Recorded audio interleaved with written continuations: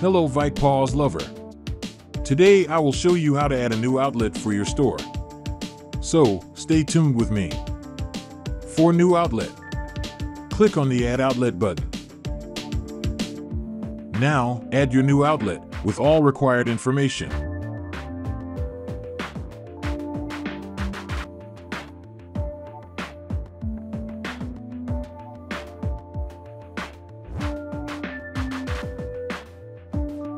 Now let's see what this allowed IP field does.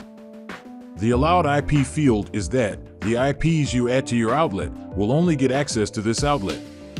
In other words, it filters the IP to give access to your users. Now, enable the status and click Add button. Now, if you need to update the outlet, you can do so easily by clicking on the Edit button.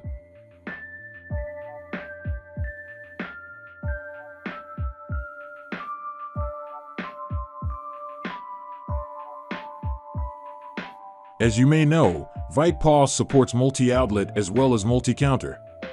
You can easily add multi-counters under one outlet. Now, give your counter name and counter number.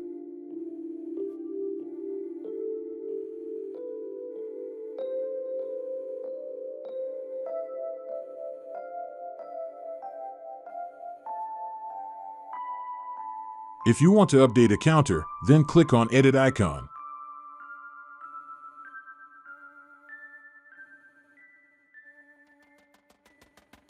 Similarly, if you want to delete the counter, then click on the Delete icon. You can select any outlet as your main branch. But remember, the main branch can only be one outlet.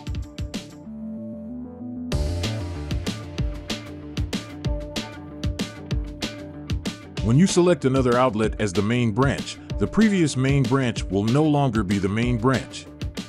But as I said earlier, there can be only one main branch. If you want to search for any outlet, then you can search it very simply. From the search bar above, using properties, you will find your outlet.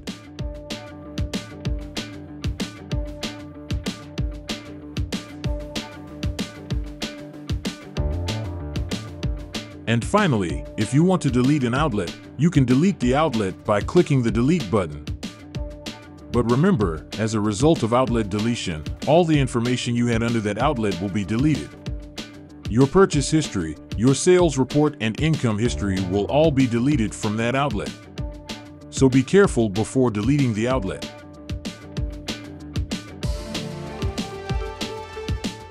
Hope you enjoyed this video. Stay tuned with vitepos.